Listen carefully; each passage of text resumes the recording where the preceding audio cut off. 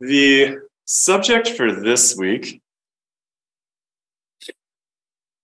is going to be moons. So it's going to be a little bit of a naturalist walk through the solar system these next couple of days. And I don't know that we'll finish this week. Next week we have the week off.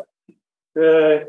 And there's no Flipgrid assignment this week, I believe, which is really nice. So you guys can celebrate the holidays without worrying about that. But when we return, we're supposed to do comets and asteroids. I don't know if that'll take an entire week, so maybe we'll continue this because there are a freaking ton of moons out there, and we're inevitably going to have to pick some of our favorites. I also want to find time this week to talk about the rings of Saturn. Actually, all of these gas ice giants have rings. And so there's moons of the ice giants, moons of the gas giants, and then there's these trans-Neptune objects, which include Pluto. And they're also very moon-like. And so we will essentially today, we're just going to go through and I'm going to talk briefly about the formation hypotheses for these things, but it's very, very, some of these places we've only visited once, if ever, especially once we get out past Jupiter. Jupiter maybe spend the most amount of time on its moons because we've been observing them the longest, and we've had the chance to touch a lot of them in various ways, at least through flybys of their atmospheres and things like that. So, I want you guys to really consider as we make this naturalist tour of the moons, you're going to start to see maybe some patterns jump out, and we can discuss them in the review at the beginning of next class, but they're all very different, and they all seem to speak to very different histories and different processes which have shaped, maybe they've gone through different processes that made them look the same, or they've looked very different, but very little is known, and there's a ton of work to be done about these, especially when it comes to formation. So one of the first things we'll do is talk about the basic formation hypotheses, but it's very difficult to explain how, especially when something like Jupiter has 4 very large moons, we call them the Galilean Moons, and they're so very different from one another that explaining how they formed right there around Jupiter requires really some imagination, and perhaps tells us a bit about where Jupiter's been in the past. Oh no, it's not good. I even got a new adapter. Come on. All right. Stay with me. All right, so let's check them out. These are by far the most well-studied moons beyond our own solar system, or beyond our own planetary system. So we have closest to Jupiter, we have Io, we have Europa, Ganymede, and Callisto. And they're all quite interesting in their own ways. Particularly, the ones that are getting the most attention are the ones that seem to promise the greatest possibility of finding something approximating life, or conditions which would be hospitable to life for our own interests, obviously. But I think we can also learn a lot about what it takes to make life in a solar system, because, again, probably the greatest mystery in all of science is how does life form from no life? Because we've never seen that happen before. And in fact, it seems somewhat preposterous that life would, a great deal of modern biology was predicated on proving the idea that you can't get life without having life in the first place. So this is an extraordinary paradox that requires resolution. Maybe some of you will work on that one day, if you should choose to. So we generally call these Jupiter 1, 2, 3, and 4, but in reality, there's 80 moons of Jupiter spread amongst these. And so it's not like Io is actually the first moon from Jupiter. It's just the first big one that we can see really easily. And actually, has anybody seen the moons of Jupiter before? With a telescope or something? Couple? Yeah, they're really easy to see, actually, even with binoculars.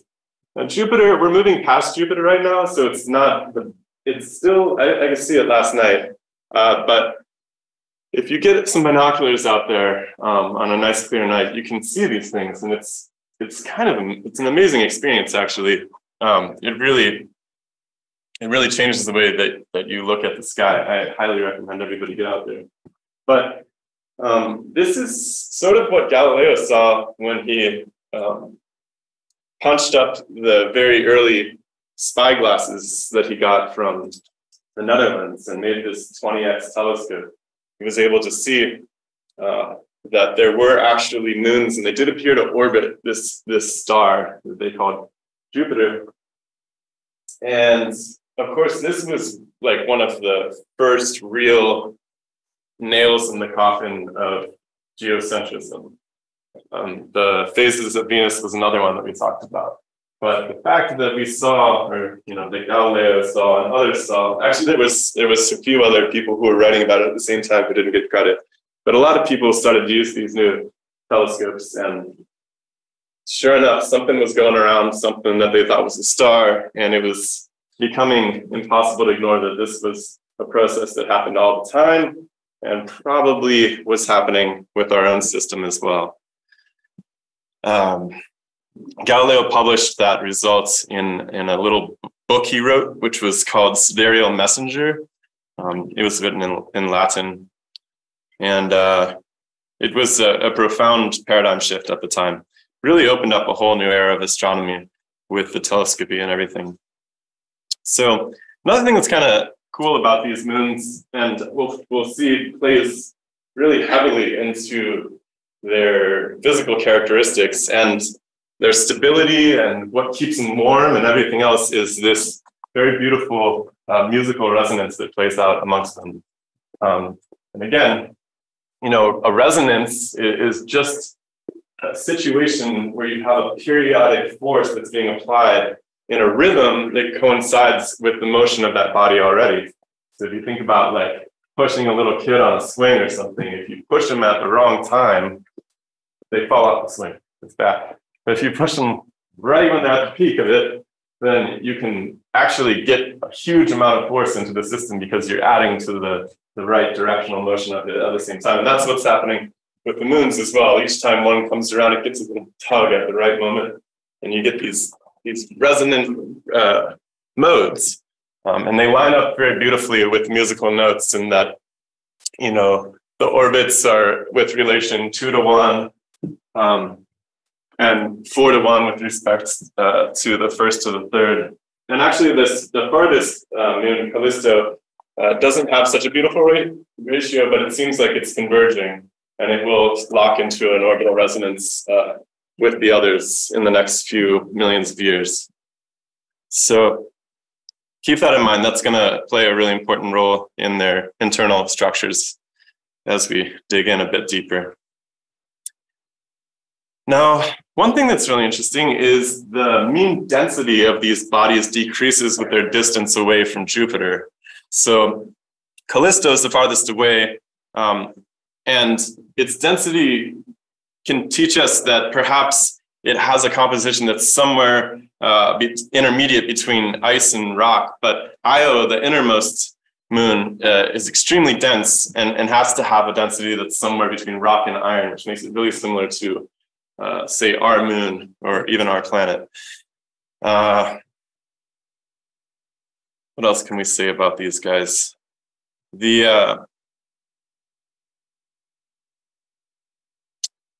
Callisto, again, that farthest away moon, seems like it has an equally distributed density, and they get this from the wobble and the rotation of the moon itself. And this suggests that the density is equally distributed. So it doesn't necessarily have a core that's distinct from the rest of it. And this is important because people think that this might have been how all of the moons were originally, and that through different processes, particularly the tidal heating being very close to a body, differentiation can occur because there's molten layers and the heavy things will sink down through that. And there's convection processes that occur and mix it up even more. So that's quite interesting. The inner moons do seem to also, just by their own rotation, seem to display this density distribution. They all have a little bit of a different surface situation going on. Ganymede, for instance, that's the big one, seems to have some tectonic movement on its icy surface, and that there's partial melting of the different layers below it. Whereas Europa seems more dynamic, like this is happening more often. It has a thinner ice crust. Io, on the other hand, on the interior is this crazy volcanic place with absolutely no ice at all. Although there is some tectonic features, like the mountains on it can't really be explained by volcanism, which is quite interesting. So all this kind of put together suggests that the nearer the moon is to Jupiter, the hotter it's going to be in its interior, and that's going to shape what its surface ends up looking like. But all of them basically seem to be largely explained by this tidal heating process, which we'll just keep coming back and back to. And of course, the tidal heating is directly a result of the gravitational forces that it's feeling. And those, of course, vary with an inverse square of the distance. And so you're getting a lot more gravity, a lot more tidal heating close to Jupiter versus Callisto, who's far away, receives almost none. And in everybody's case, this seems to have melted the interior ice, except for Callisto, which has allowed, rock and iron to settle to the bottom, like I said. So very different cases. And these this distribution, in one sense, argues for their formation occurring right there at Jupiter. But you can also imagine that various capture mechanisms would also result in the heavy things being close to the planet, just from a gravitational perspective too. So I think it's not wise to rule that out as well.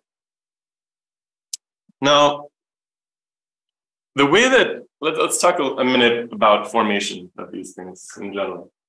Generally speaking, we think about the formation of moons around a gas giant as basically being the same process that happens with planets forming around a star. But whereas planets form in this protoplanetary disk, we have this thing called a circumplanetary disk for the moons, which is fed in some part by a lot of the debris from the circumstellar disk. But there's also these processes of heating from the planet that are contributing to the formation processes. And the ideas have changed a lot in recent times. The basic processes which are playing out are this pebble accretion and collisions between the bodies. But the theory behind that is on the move. Again, pebble accretion is this idea that these particles from centimeters up to meters in diameters coalesce into planetesimals. And then there's drag with the gas disk. We talked about this with the planet formation, which slows things down. There's little pockets that form that are voids that, again, lead to infilling. But there is this serious crisis about crossing the meter barrier with regard to these accretion processes, which nobody's really figured out so far. This is the idea that it's very difficult to get these pebbles to make a boulder. It's very tricky. And so, people have tried to work around that different ways by basically saying that the gas disk has various instabilities. It has gaps. There's little pressure bubbles that allow for these little pebbles to come close together without gravity necessarily being the main player in that. But it's a big open field of investigation. So that's one to think about if you end up going and studying these things further. And actually, every time I mention one of these gaps, it'd be really cool. You guys can, hopefully everybody's coming along on your final project. But these are really cool topics to investigate because they're where the most interesting stuff is happening in the field. So just to give you a synopsis, so as recently as 2009, we had one sort of basic idea of how these moons formed. Then as recently as 2015, a new idea was entered in, which involved the, instead of just looking at the moons forming around Jupiter, we started thinking about, oh, well, Jupiter must have changed its position in the circumstellar disk. It must have wandered a fair amount in order to account for some of these differences, right? For some of the icier bodies to have built up versus the hot ones. And then folks in the very recent years have started using the increasing ability of computers to simulate these different events, and they've come up with some more nuanced perspectives on that. And I'm going to play you a little simulation that actually one of my friends at Caltech did, which is pretty cool. So the basic idea originally was that, or maybe 10 years ago, was that there was several generations of these moons. They were formed due to these processes we enumerated, and then they would crash into each other. Some of them would fall into Jupiter. The debris would be distributed, and then they would form new moons. So they were going through this iterative process. And that basically the moons that we're stuck with today are like 5th generation moons. And eventually this orbital resonance was set up that stabilized them. The next thing that happened was this grand tack hypothesis, which is essentially this idea that the reversal of Jupiter's planetary migration as it came in and out closer to the sun allowed for different stabilities to be achieved that could result in the different phenotypes of these moons. They're all very, very different from one another, both in size and in composition. So this was a pretty big step. And then recently, people have been trying to really hone in on that and discuss how these different gas cavitations, how there'd be these gaps that would open up in the gas that would allow for the nucleation of some of these, pebble to boulder processes to unfold. So I thought that I would just let Konstantin explain this to you, because he does this for a living. He makes these models, and some of them are quite beautiful. So let's just watch this little video from this is Konstantin Batygin at Caltech, and he not only models moons, but he's also modeling how some of these extra solar system, these exoplanets are forming, because this is sort of our best bet, is looking at some of these other processes as they're happening. When we look out at the greater galaxy, all we get is little snapshots, right? We'll see a disk here, we'll see some exoplanets here, and we have to put all those pieces together. That's like picking up a bunch of out of order pages from a book and trying to make sense of them. So I think that Konstantin does a good job of explaining the basic thought process here. Based missions. The orbital machinery of these moons has been understood for centuries. The exact story of how these satellites formed, on the other hand, remains a remarkable mystery, and a new theory, drawing upon analytical calculations and large-scale computer simulations, is helping shed light on their origins. Jupiter was born within a protoplanetary disk that orbited the Sun during the first few million years of its lifetime, and as gas and dust rained down upon the newly born planet, Jupiter became encircled by its own circumplanetary disk of satellite building material. In time, this disk grew more and more dusty thanks to a balance between headwind and updraft attained by icy dust grains, only about a millimeter in size. Eventually, the ring of dust around Jupiter became so massive that it collapsed under its own weight into thousands of satellitesimals, icy asteroid-like objects, about 100 kilometers across. The orbits of these satellitesimals are shown here as orange ellipses. Over thousands of years, Satellitesimals coalesce into moons. The mass of the growing satellites is depicted here with a logarithmic bar chart on the right. As the mass of a moon crosses a threshold, it begins to raise spiral wakes in the gaseous nebula and migrates towards Jupiter, leaving behind a mess of satellitesimals to birth the next moon. Here we see the first two moons, Io and Europa, form in about 6,000 years. As sequential satellite formation unfolds, the orbits of satellitesimals grow more and more excited. Eccentric orbits slow down accretion, and it takes longer and longer for additional moons to form. In fact, Ganymede makes its debut almost 30,000 years into the simulation. Close to Jupiter, the converging orbits of the first three moons stabilize, establishing the orbital clockwork of the Laplace resonance, wherein for every 4 orbits that Io completes around Jupiter, Europa completes 2 and Ganymede goes around once, with the system returning to its initial state every 172 hours.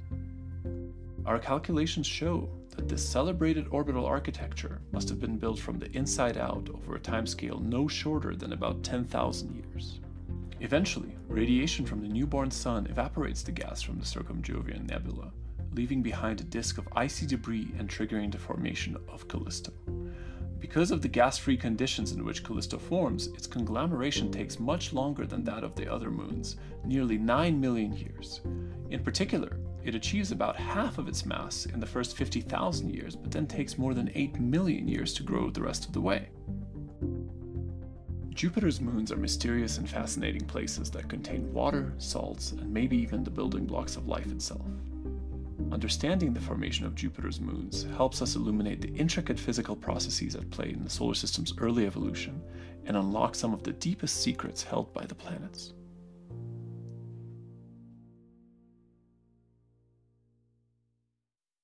Based missions. The orbital machinery of these moons has been understood for centuries. The exact story of how these satellites formed, on the other hand, remains. So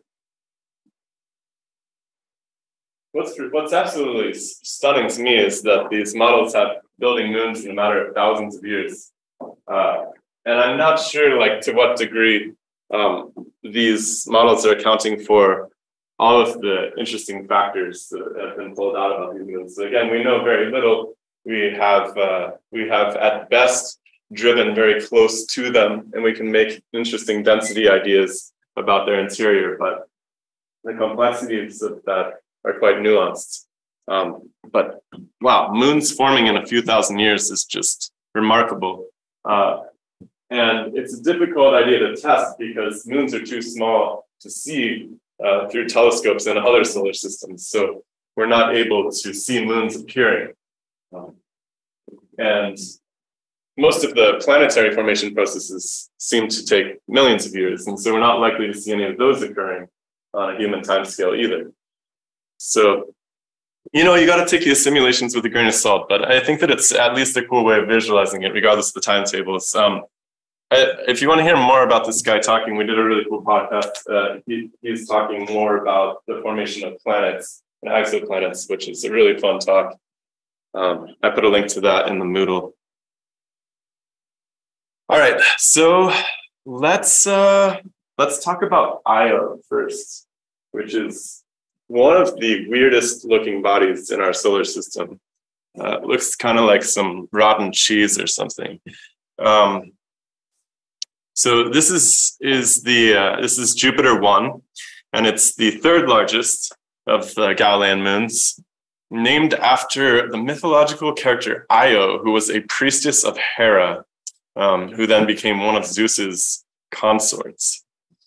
And all of these ended up getting Greek treatments after much arguments, especially when it comes to Saturn and the later discovered bodies, because of course the astronomers wanted to name them after themselves, and people fought back. So Io is a little bit larger than our own moon. It's the 4th largest moon in the solar system, and it's got the highest density of any moon, which is quite interesting. So it has the most surface gravity of any moon, and it also is the driest of any moon. It has very, very little water. Actually, the driest of any astronomical body in our solar system.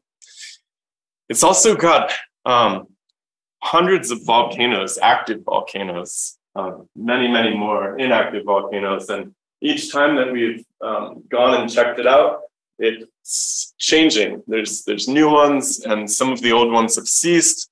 It's very, very happen in place. And so the first time we went out there was with the Pioneer missions, Pioneer 10 and 11. And of course, we remember Pioneer from this story of reaching out to distant aliens.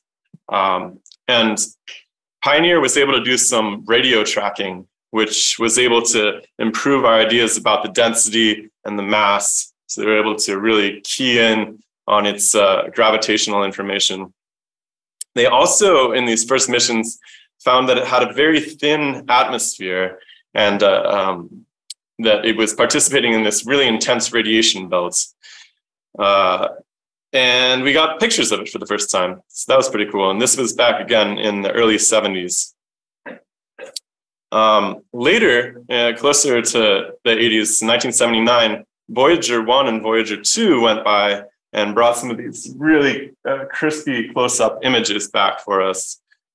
Let's see, what can we say about that? This was the first time we really got this multicolored landscape with all these very obvious craters, but they didn't seem to be impact craters, which was very surprising to everyone. And one of the most surprising things that was found on that Voyager mission was these plumes. There seemed to be actual emissions, these emanations from the surface into the surrounding region, which was absolutely surprising to everybody. And so this was the first sort of hard evidence that there was some sort of heating going on within it, that there was something, that these tidal processes were playing a role, and that that this might actually explain some of the other moons as well. And so they analyzed some of this emanation, and they started to suspect sulfur dioxide was involved, and we'll get to that more in a minute.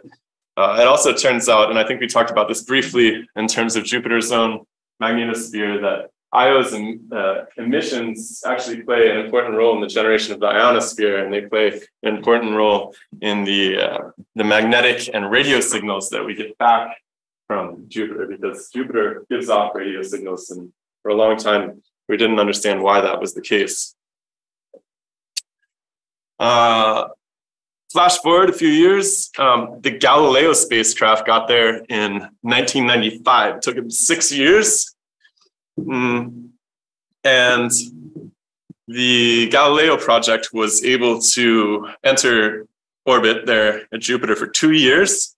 And it was able to detect this large iron core in Io, which was interesting. And it found that this was very similar iron core to the iron core that we suspect in most of the rocky planets, including our own. They were also able, with Galileo, to analyze these volcanic eruptions a bit more, and found that they had some magmatic components to them too, that they were indeed volcanism proper. What else can we say? And this was also when this Galileo mission went back, it found that things had changed quite a bit since the Voyager mission, which was very unexpected. And we generally think of astronomical processes as being very slow, but several of the volcanoes had gone inactive, and there were surface changes that had happened too since they were there previously. Flash forward a few more years, December 2000, the Cassini spacecraft that was going off to Saturn passed by very quickly, very briefly, and spotted a brand new plume, which was when they really started developing this theory of the radio signals with regard to the ionosphere production involving Io, which we talked a bit about last time. Flash forward a few more years, the New Horizons spacecraft was going out to check out Pluto and the Kuiper Belt. and made a pass-by of the Jovian system and scoped out Io in February 2007. And again, they found even more volcanic eruptions that were occurring that were brand new since Galileo.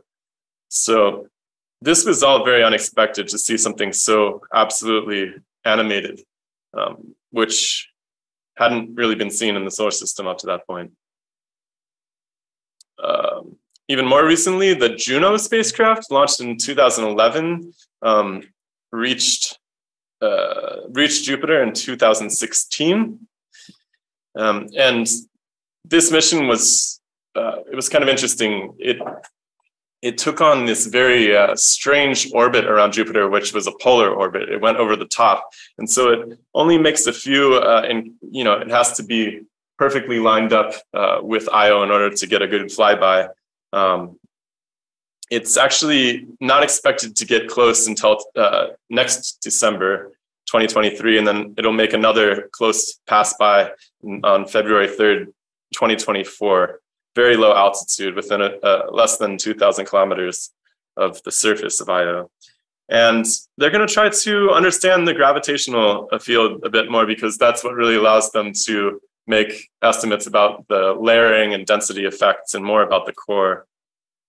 They've also got this pretty cool near-infrared spectrometer on board, which is going to allow them to see down into the volcanoes a bit and make some mapping, subsurface mapping, which would be really awesome.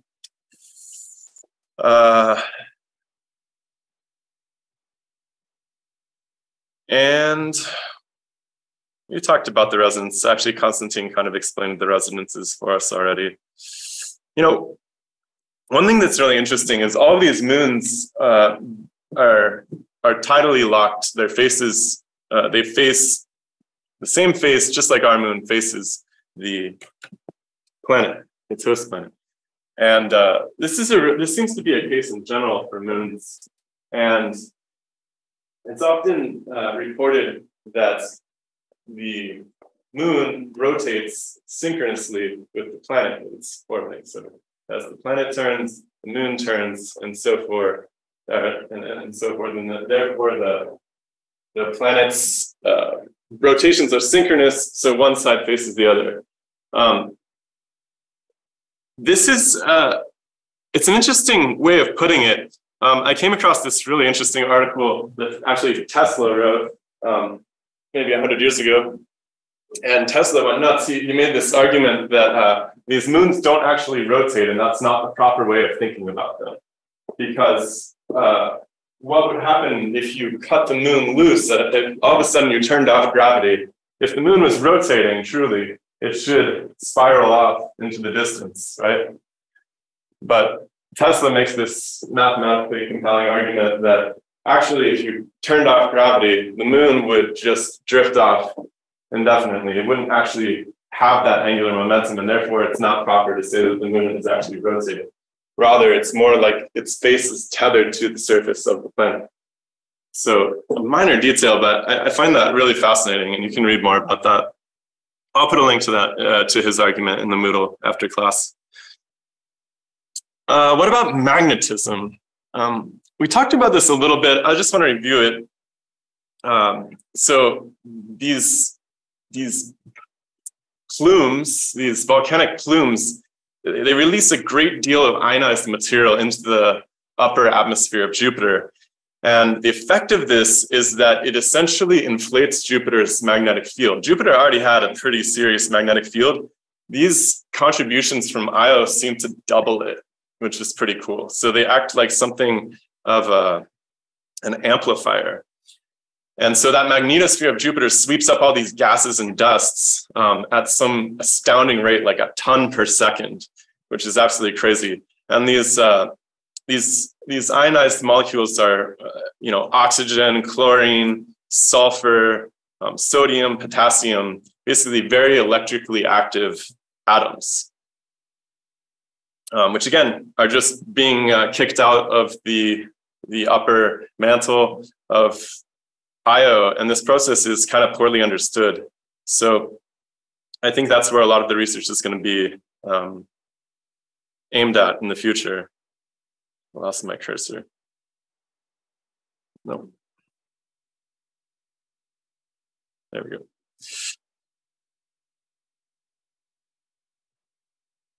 So this is our best estimate for what it looks like on the interior. You basically have a planet that's really, well, not planet, a moon that's quite similar to ours. It's silicate rock, iron. Actually, Io and Europa are quite similar to the terrestrial planets. Its density is 3.5 grams per centimeter cubed, which is the highest of any of the regular moons in the solar system. Much higher than the other Galilean satellites. And it's about 5% larger than our moon's density. There's slight differentiation in the crust between the mantle. The core seems to take up about 20% of its mass. And people are still playing with exactly where the core boundary lies. It does not have its own internal magnetic dynamo, which is quite interesting. So despite the fact that it's differentiated, despite the fact that it's tidally heated sufficiently, it doesn't seem to produce its own magnetic field, which is very strange. I think that the production of magnetic fields is one of the least understood processes in all of planetary sciences, because every time we come up with a theory for what creates magnetic fields, we find counterexamples in our own solar system that seem to argue against that. I mean, there's definitely venting going on here and on Venus as well. There must be convection, but we don't see, and even here we have a solid iron core, but we don't have a magnetic field, which is very, very interesting. And so I think we're missing something pretty big about how these magnetic fields are generated. Now, it does have a transient induced magnetic field, which means that it's being inflicted by Jupiter.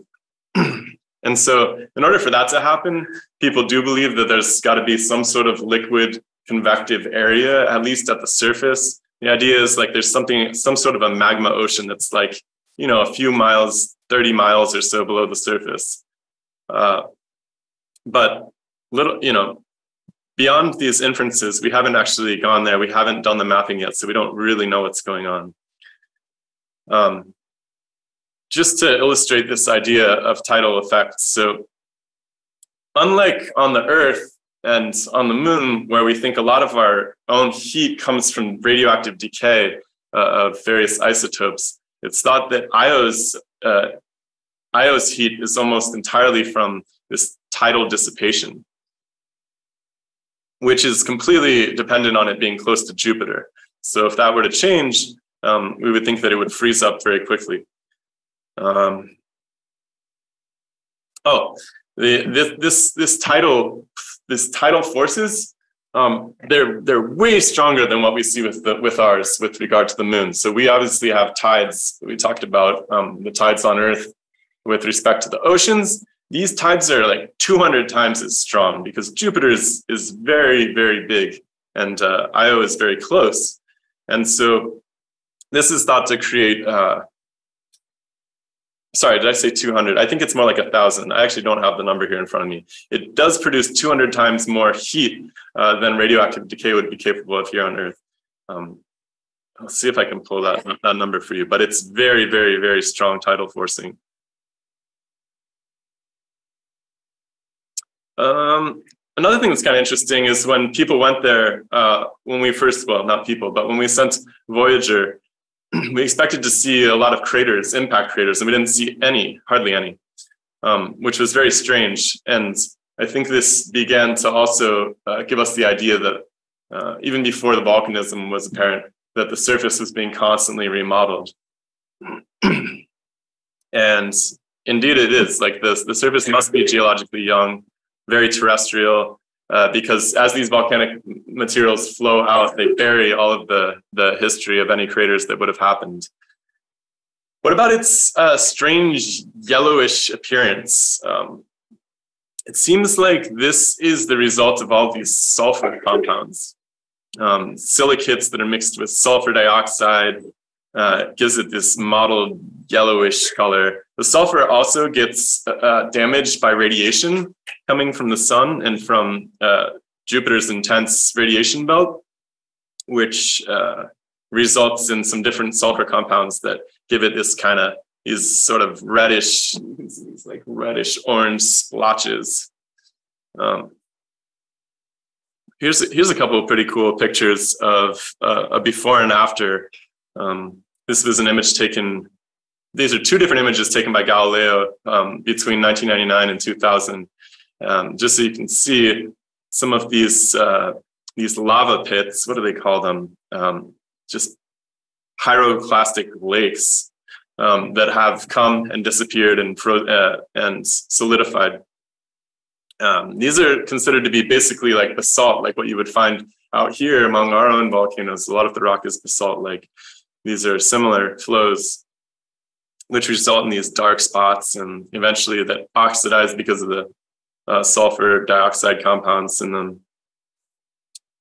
A lot of calderas more than actual mountainous volcanoes, which is interesting. So there are some mountains, but the mountains seem to be more of a tectonic matter. Here's a picture of one of those plumes, which is quite stunning, actually. You can see there's just a tremendous amount of material being thrown up into the orbit around Jupiter. There's actually two mechanisms by which these plumes are thought to form. One of them is when the dissolved sulfur and sulfur dioxide gets shot out of the vents and the lava lakes, which drags along some of the lava with it. Another one is thought to happen when the lava flows themselves actually vaporize some of that sulfur dioxide frost. So it sort of boils them off and shoots them into the atmosphere. And these are kind of the smaller ones. Here's a picture of some of the mountains on Io. It seems like there's a few hundred mountains. Some of them can be quite large, in the 10-mile height range, which is quite extraordinary, but none of them seem to be volcanic, which is interesting. Apparently, all of this magma that's being spewed onto the surface is putting new pressures, new compressive forces and stresses on top of the crust, which is deforming it. And these tectonic deformations are actually what lead to the mountain building, which is interesting. I think people thought they would see more of the like the Martian mountains that are very much volcanic, or the mountains we have around here in the Pacific Northwest are very volcanic in nature. Although there is certainly some folding as well, which you can see due to the tectonics. What about its atmosphere? The atmosphere is detectable. It's very thin, mostly sulfur dioxide, which is really nasty stuff. Sulfur monoxide, some sodium chloride vapor, some atomized sulfur and oxygen. It's one of the only atmospheres with appreciable levels of oxygen, which is quite interesting. But the atmosphere doesn't last very long. It's very transient. As soon as it appears from different chemical processes and venting, it's basically stripped away almost immediately by Jupiter's magnetosphere, which is why we get all of those processes that we talked about with regard to the magnetic field in Jupiter. Okay, let's move on and check out Europa. Europa is the smallest of the Galilean moons. It's the 6th closest planet of all 80, and it is the 6th largest moon in the solar system. Yes. So how big is Europa when compared to Earth? Yes, good question. This big. Oh, okay. Yeah, but hold on one second. Yeah, I wish I'd gotten one of those for Io. I got one for all of the other moons, because I think that's a really good reference frame. I remember this one with the cross-label flight. Is that correct? The surface. Yeah, exactly. We're going to talk about that. Actually, all of the moons that we're going to focus on are ones that we think can teach us something about life. Since there's just so many, we have to, your textbook picks a few and I kind of went with it. I don't know if I'll change that next year, but I feel like it's a better service to just examine in depth a few of these moons than to try to just say something very, shallow about all of them. There's just too many. There's hundreds and hundreds of moons. So, I mean, Jupiter has 80. And then, Saturn, I don't remember how many Saturn has, but quite a few. And then so on and so forth. They all have quite a few. So Europa was also named mythically from the Greeks. Europa was the Phoenician mother of King Minos of Crete. Am I saying that right? My Greek people? Minos? Yeah. Yeah? All right. So the Phoenicians come into play, which is interesting. They're the unsung heroes of the ancient world, wiped from the face of the earth by the Romans at the fall of Carthage. So like we just previewed, Europa is a little bit smaller than our own moon. It's also made of some silicate rock, and it has a little water ice crust on it, probably an iron nickel core. A little thin atmosphere, which is primarily oxygen. So there you go. That could be useful for life, right? Another interesting thing, Europa has this, it's this beautifully smooth surface. It's actually the most smooth body in the entire solar system, which was one of the first signs that there might be some sort of a water ocean beneath it, which of course excited everyone with the possibility of extraterrestrial life. So there it is next to the moon, quite comparable actually in size. Now, it's actually by far the least massive of all of these Galilean moons we've looked at so far, but it is more massive than all of the known moons that are smaller than itself in the solar system combined. So it's pretty big still. And then by its density, we'll get into its composition a bit more later, but it seems like it's very similar to the terrestrial planets. Again, remind you of this orbital resonance, which is, we really can't say enough about it. It's the reason for the stability. It's the reason for all of this sloshing effects, these tidal frictions. This is very important. If these orbital resonances weren't in place, for instance, the orbit would tend to circularize. And when the orbits become very circular, they don't slosh as much. And if they don't slosh as much, you don't have heating from the inside. You don't have the possibility for liquid water and other processes that are quite useful for keeping these things active. And of course, making them enticing to us as life forms that hope to find others like us out there, or at least places for us to dwell and study. So we think that this orbital resonance lends this tidal flexing process, which sort of twists and pulls on the interior, gives it heat and keeps it going. And ultimately, all of this energy is coming from Jupiter's own rotation, right? As it yanks these things around. So it's no insignificant factor that Jupiter is an enormous body, which makes up a great deal of the material in the solar system, other than the sun itself. Now, Europa's got this really strange series of flows and cracks and fissures on the surface. And these are difficult to explain. The patterns of them have given scientists no paucity of headaches because they can't totally be explained by the actual momentary rotation dynamics or by the tidal forcing specifically. They seem to indicate that Europa is actually tilted on its axis a few times because the crackings are at angles at which they shouldn't be otherwise. And so they've used these cracks to try to make calculations about how its history has changed and how the pole may have shifted, like truly shifted in the past. Which actually was an interesting geological mechanism that people were thinking about here on Earth back in the 1950s about the pole of the Earth shifting. There's this very, very interesting book that you should read sometime by Charles Hapgood.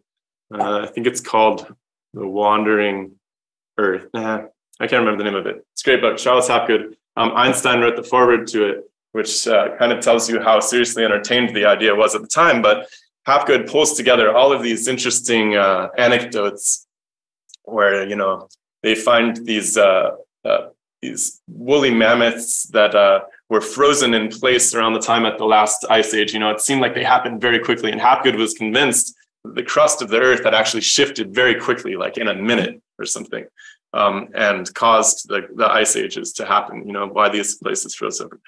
And that fell out of favor later, obviously, for different reasons. But it seems to have actually, it seems to be very important in the surface features of Europa, at least.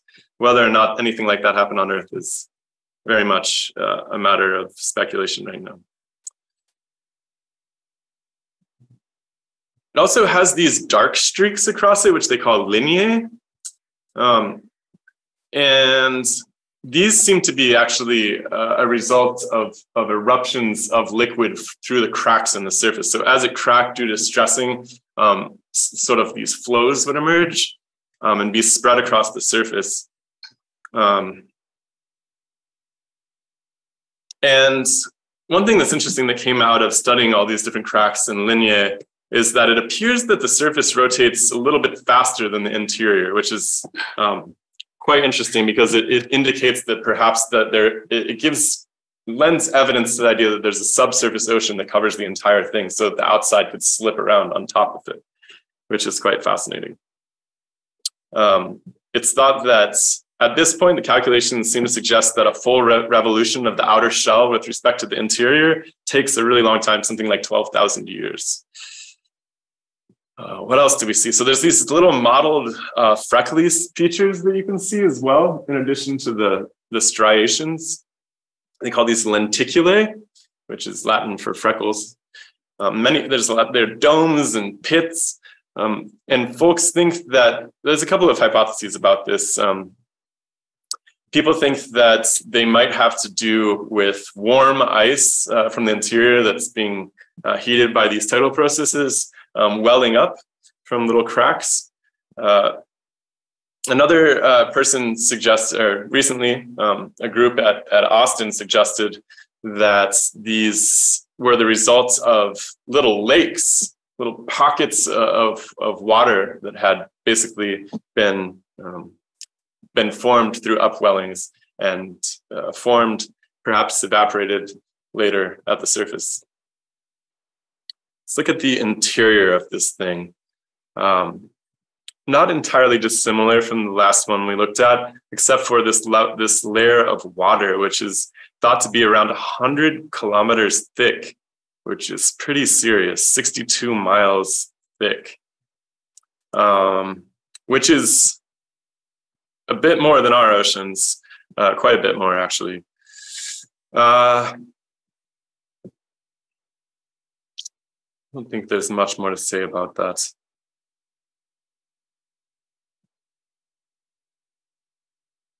So there's a couple of different models. So some geologists, exogeologists, I suppose you'd call them, favor this thick ice model where it's basically going to be very difficult for us to get robots down to survey this thing.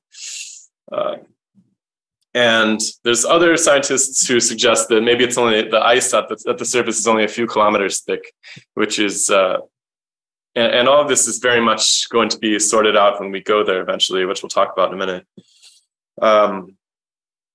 It does have no internal magnetic field. This reddish brown stuff is quite interesting. People are still working on making sense of that, but the thought right now is that it is sort of these magnesium enriched compounds that are salty as a result of the deposits from the evaporating water at the surface. And there is certainly water being evaporated from the surface. We'll see that in just a second. Also some sulfuric acid left behind, which could be results in these colored mottled features. There's also speculation that the colored regions could represent some organic compounds called tholins, which are an essential ingredient for the establishment of a lot of these abiogenesis theories. So making life from something, you got to have precursors, right? You need organic compounds to make a life form, is the thought that these oceans might actually be a right place for that kind of thing to happen. Now, it doesn't mean that there's necessarily life there, but it does mean that maybe life could happen there. And then, unlike Io, we think that there's a fair amount of radioactive heating going on as well. It doesn't totally make sense that it would be only due to the tidal heating that we would keep this liquid layer of water. Something like we see that there's probably like something like 100 times more heat coming than would make sense by the radiogenics, but still it's not enough for the tidal heating to explain alone. So Hubble took, this is obviously an enhanced image, but Hubble in 2012 spotted this plume of water vapor erupting near the South Pole, which is actually quite enormous. It's something like 20 times the height of Mount Everest. And there might be many other plumes that we can't see that are even smaller, and they do seem to be kind of episodic, like we can't see them from year to year. But this supports the idea that there's some these tidal forcing processes are quite strong, and they're yanking out that subsurface water as they go. They're also quite interesting because they seem like they might provide little portals through the ice for us, right? Even if we have a thick ice model for the surface of the sky, perhaps there's a way to get down through some of these, maybe even extinct geyser holes, things like that. The tidal forces here on Europa are 1,000 times stronger than the moon on Earth. This is what I was speaking about earlier. So this means that the eruptions of these geysers are quite strong. And we're going to talk about Enceladus also has geysers, but the eruptions here are like, let's see, I want to say like 1,000 times as strong, at least 100 times as strong as those on Enceladus. So we're hoping to make some flybys soon and actually scoop up some of these materials without having to drill down into it. So we might be able to actually sample this ocean through these geysers. This will be really cool. We'll talk about those missions that are planned here in a minute. So far, just talking about the habitability of this thing, there's no direct evidence that there's life on Europa. But it does seem like its oceans could have regions that are similar to our own hydrothermal vents. And the more that even studying our own hydrothermal vents is a very nascent science here on Earth. It's a very difficult place to access at the bottom of the sea. But when we do visit it, we find strange life forms that are nothing like the ones that are crawling around in this room right now. Things that are breathing metals and living under extraordinary anoxic conditions. There's nothing to breathe, in the sense of oxygen. So there is potential for this kind of a situation in Europa. And it's thought that if we can get down to those hydrothermal vents, we might be able to find some sort of strange, and not even too strange, but life forms similar to the ones that we would find on our own vents, which will be shocking. Again, I think half the reason people are so desperate to find a life form is because it will really help us zip up that story of how this abiogenesis actually happens, right? It's like the biggest mystery in all of science. It's so bizarre and so contradictory to everything that we see. If we can find life forms on another planet, maybe we can start to triangulate what's similar, what's different, what processes led them to evolve. It's also very much considered that, if we find life forms there, people are going to start throwing around the idea of, well, maybe they came from Earth in the first place. Maybe we contaminated it. Maybe, because if we start drilling, there's no way we can clear all of the microbes off of our drills perfectly. I think the allowable limit still allows for thousands of little microbes to be on these NASA probes. And this is a huge debate when it comes to exploring Mars right now, too. And maybe a meteor struck the Earth and entombed some spores inside of it and sent those off, and they ended up on Europa too. So it's going to be very difficult to tease apart whether the life forms were actually formed there in the first place or not, unless they're substantially different. Of course, then you got to deal with all the evolutionary processes that could have led to that. So they've also detected the presence of these clay-like minerals, which are called phyllosilicates, which are very often associated with organic materials here on Earth. And we think we see them in the icy crust. And so people think that, this could indicate that that some of these traveling meteors that contain organic stuff from our own planet could be smashing into Europa. So what about its atmosphere?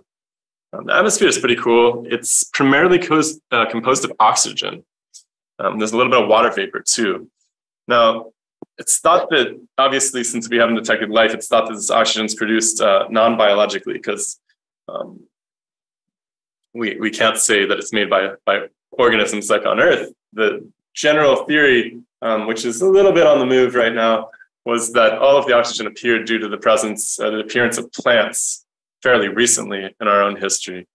Certainly, a lot of that oxygen probably did come from plants, but there's other processes too. Of course, water itself contains a tremendous amount of oxygen, and through different chemistries, you can get the production of molecular oxygen as a result of that, which really just involves it getting split up by radiolysis, so radiation both from Jupiter and from the sun. And a lot of that atmosphere is escaping. Europa is actually one of only 3 different bodies amongst all the planets and moons that has oxygen in its atmosphere, which is quite fascinating. But despite this, it actually has no weather, which is very strange. No wind, no precipitation, no coloring of the sky. And that's because it's thought that the gravity is too weak. It only has about 13% of the gravity of the Earth, which is not too far off from our own moon. It's also very, very cold there. And cold means not a lot of motion, right? So the temperature varies from minus 160 degrees Celsius at the equator to minus 220 Celsius at the poles. So if this liquid water exists, it's probably insulated down below that ice sheet, and it's probably being maintained by those tidal forces. There's a lot of discussion of robotic missions. I think I hinted at those already. This is going to be a huge problem, though, because it receives absolutely extraordinary doses of radiation due to Jupiter's magnetosphere and that ionic belt that's created. So the scientists are really struggling with how to make probes that can fight against this hurdle. And some of the best plans have involved some sort of as opposed to making a mechanical drilling device, that you would make something that basically was a heater, like a nuclear-powered heater, like a space heater. And you drop it on the surface and it sort of melts its way down slowly below the surface. And of course, once it gets down into the ice, it should be shielded sufficiently that it can perform its tasks. I feel like, we got 10 minutes. Let's just dive into Ganymede here. All right, so Ganymede, Jupiter 3, is the biggest and the most massive of all of the moons in the solar system. It is a real giant. Here, preview the size of it for you there. Quite a bit bigger than our own moon. It's the 9th largest object in the entire solar system, and it is the biggest one that doesn't have an atmosphere. So, it's not the most massive though. Mercury is actually the most massive without an atmosphere. Let's see. It does seem to have a metallic core, which is interesting, and it is the only moon that has a magnetic field of its own, which is interesting too. So again, this magnetic field anomaly is very strange. Again, people are proposing that Ganymede's magnetic field is created by convection, within its liquid iron core, which could be the case, but it doesn't seem to have all of that amazing surface volcanism and tectonic stuff that we would associate normally with the production of convection. So there's always a problem when you try to explain these magnetic fields. It was named after the mythological character Ganymede, who was a Trojan prince desired by Zeus. Zeus was a very lustful dude, apparently, who carried him off to be some sort of servant of the gods. I don't know too much more about that story.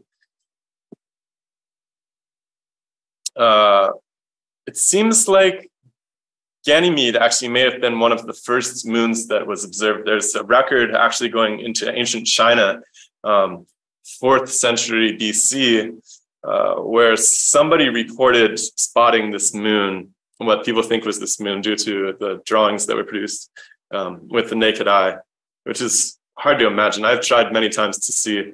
I don't have great vision, but I have not been able to see the moons of Jupiter with the naked eye. Has anybody out here ever seen the moons without telescope? Huh? Some people say they can do it. Yeah. I have a thing on my watch that shows me where the planets are. So I figure out hey, this one's kind of near Earth. I'll look at the sky. And you've seen some of the moons of Jupiter that way? Yeah. That's incredible. So yeah, I guess yeah, binoculars, telescope. We just have we have a little scope that you can see really well through. I used to do this when I was a kid. Yeah, that works too. That's a complicated physical process we should talk about at some point. So this Chinese dude in antiquity claimed to have seen them. One thing that's kind of weird though is he reported the color of it to be reddish, which is strange because even if you can see those things, I don't know that you could see a reddish color. And I don't know, it does actually seem to have a little bit of a reddish color to it. Of course, the main observations came from Galileo much later in 1610. Now, Galileo tried really hard to name these, by the way, after his sponsors, which is really funny, the Medicis. It didn't stick. People wanted to stick with the tradition of the Roman myths. And people have been fighting about this ever since. We'll talk about it once we get out to Saturn, especially. Everybody who discovers the new moon wants to put their name on it, and they have to be sort of beaten back off of the ledge with it. So Galileo originally called them the Medicean stars. Didn't stick. Yeah, let's just stop here. I want to make sure I don't want to get rushed with this, and there's so much to say. So we'll finish the Galilean moons next time. Then we'll talk about Saturn and its rings, and eventually we'll get out to the icy worlds. If you have questions, come see me afterwards. You guys have a great week.